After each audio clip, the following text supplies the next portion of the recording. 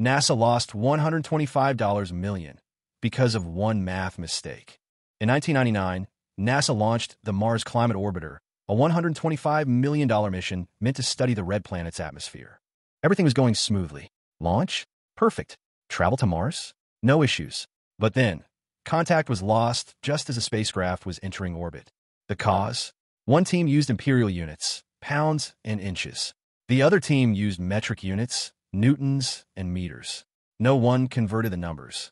So, instead of orbiting Mars, the probe dipped too low, entered the atmosphere, and burned up instantly. One of the most advanced space agencies in the world, defeated by a unit mismatch. NASA literally lost a $125 million spacecraft because someone forgot to press convert. Real stories like this show how fragile even genius can be. Follow for more insane, true stories here on Real One Stories.